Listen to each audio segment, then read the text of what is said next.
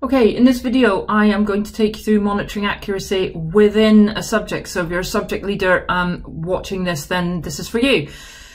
Okay, so I'm going to do it from year 13 perspective, and we're going to start in the monitoring accuracy area. And just the first page that I'm going to look at actually is not the difference one, it's the variance one. And I'll tell you why.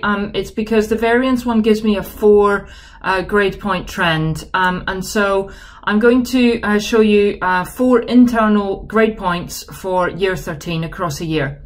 Now then, what this is showing me is it's showing me the scores for the Alps outcomes, and then the grade.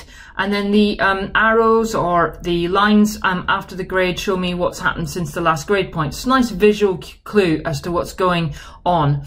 I'm gonna, for the purpose of this, pretend I'm the head of maths. And so my maths grades, I've started off at the beginning of year 13 as a grade 8. And then they moved to a 6 and then a 5, and now I'm predicting a 4.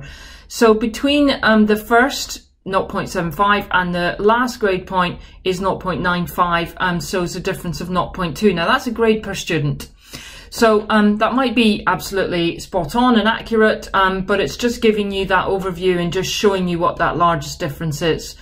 If I want to dissect that any further, I'm going to pop into the maths page, and what I've got is that sort of visually represented as a graph. But then I can overlay my teaching set. So I've got 3 teaching sets here. So here's B3, very different pattern. Here's C3, different again. Remember, the green is the overview of the subject, and D3, very different again.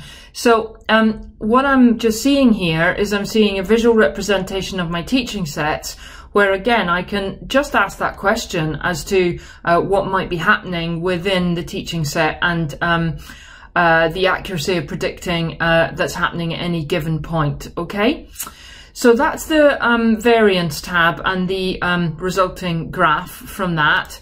If I just pop back into the monitoring area, it's going to take me to the difference tab. Now the difference tab's slightly different. And it gives me 2 grade points, and I can select any 2 by just moving the grade point selector around, and it will be that one versus comparison grade point 1. These are 2 in-year tracking data grade points, so I'm getting, from my head of maths here, I'm getting the difference between this one and the last one. Now I can see it's 0.04 of a difference, so it's not hugely different. It's a 1/4 of a grade per student. But then I can see how many students are different between this one and the last one. It's 14 students' grades. So it's just putting into context what that difference means, really, in terms of grades that have changed across time. I can manipulate this. So for example, if I want to see how this February grade point relates to, let's say, last year's exam. So outcome, so for this one, that would be that grade point there. Then I can see in maths here that actually I'm pretty spot on where I was in terms of my outcomes last year. So you can manipulate this any way you like to show whichever 2 grade points you want, and it could be, for example, the final outcomes for this group and this latest or the last monitoring point just before they did the exams. Hope that helps. Thanks.